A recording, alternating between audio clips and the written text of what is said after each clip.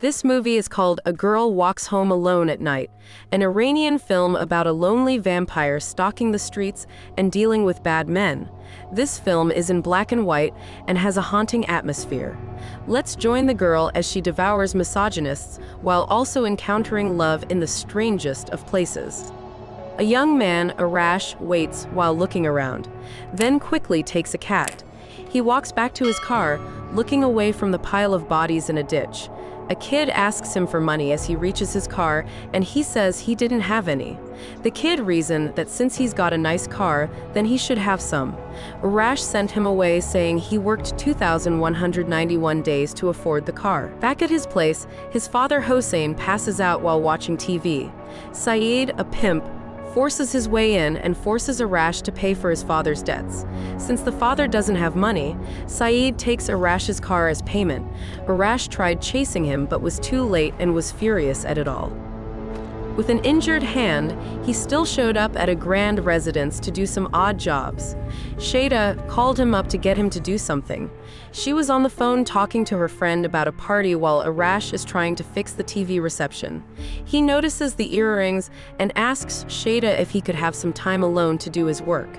He reasons that her parents may not take kindly to having a boy in her room. She seduces him lightly before leaving. Arash then took the earrings. Saeed is now flaunting his new car. He asks Addie to get in and then takes her earnings. After forcing her to service him, a mysterious figure appears just outside the vehicle. Saeed glanced and saw it but disappeared after a second look. He then dragged Addie outside after she demanded her cut. He told her to do a better job and to stop crying. A young girl walks home alone that night. She plays music and danced to it, then she put on some makeup and got ready. She walks past Saeed and glanced at him invitingly. He then notices that she's stopped. He approaches her and invites her back to his place. Saeed has a nice, well-furnished home. He took a line and asks the girl if she would like one. She ignored him, so he just sat there counting his takings. He put on some music and started working out, then started to dance awkwardly while she stares. Saeed can't contain himself any longer and touches the girl. As he parted her lips, fangs sprouted suddenly. This surprised him more than anything, but the girl lovingly sucked on his finger before biting it off. He screams in pain while she gives him a satisfying look.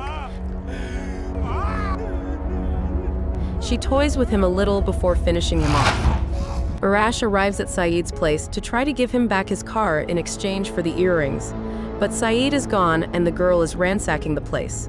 She encounters Arash but walked past him. He went inside the house and sees the mess she made. Arash took this chance to take back his keys. Then he also took the briefcase filled with cash, pills, and a gun. Another body was dumped in the pit, probably Saeed. Arash paid him off and got his arm fixed now that he has money. Shada is now ready for the party, and so is Arash. Hossein is having withdrawals, so he stepped outside and started harassing Addie. But she rejected his advances, since he doesn't have money. Then they got distracted by the girl.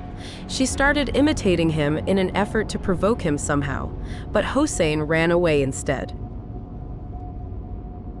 The girl then started following the kid.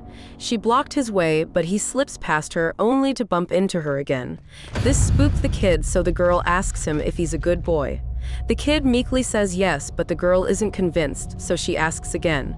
The kid again says yes. She tells him not to lie, but the kid was unyielding. She then threatened the kid that she'll come for him if he didn't grow up into a good man. The girl now has the kid's skateboard. Arash prepares his costume for the party. Shada is enjoying herself when she spots Arash. She got info that Dracula is selling pills, so Arash gave them one each for free. Then Shada cheekily asks for another, and Arash says one is enough. But she insisted, and he gave her one only for her to dare him to take it. Arash is on a high and can't quite comprehend what's going on. He tried to kiss Shada, but she avoids him, then someone gave him fangs. Arash decides to leave the party. Arash is walking along and stares at a lamppost. The girl skates past him and decides to check him out.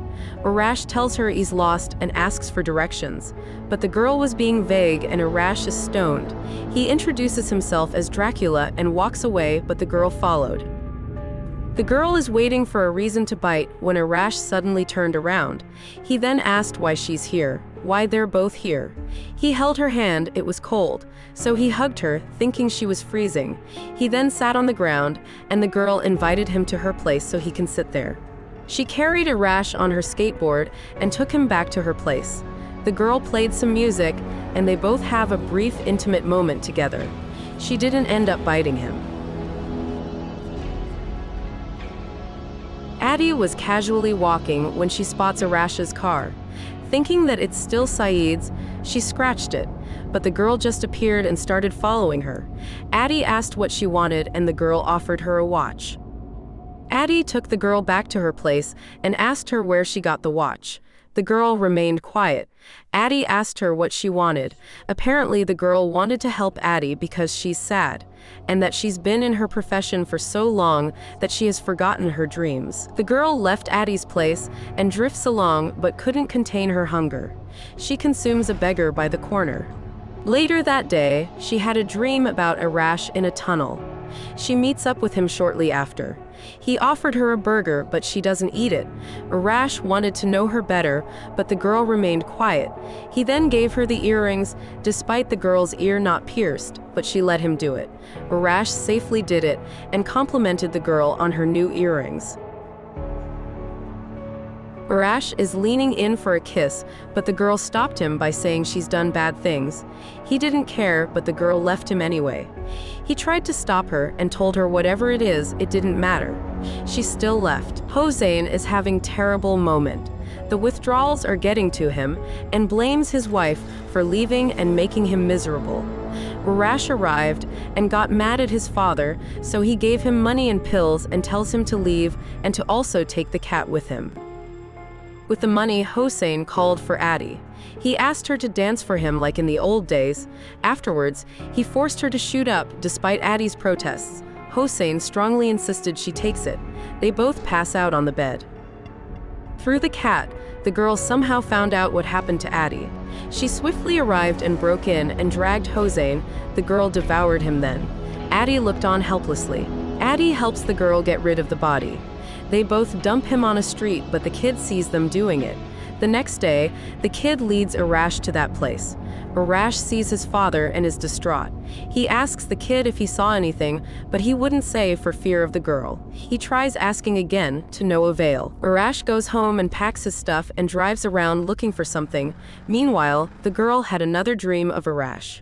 She wakes up and senses his presence. She opens the door and sees him outside. Arash tells the girl to pack up her stuff because they're leaving. The girl looked confused. He asks her to leave the city with him. She considers this, changed her clothes, then started packing her stuff. Arash sits on the bed waiting for the girl to finish. Then the cat comes out, and everything became clear to Arash. All the men's watches and jewelry, the pile of bodies in the pit, what happened to his father. Arash darkly considers his options. They both travel in the dead of night. Suddenly, Arash pulls to the side of the road. He started anxiously pacing back and forth, the girl curiously watching him. Arash finally came to a decision and goes back in the car. After a very tense moment, Arash reaches into his compartment and takes a tape and plays it. Upbeat music started playing, and with a knowing look, Arash starts the car and continued driving through the night.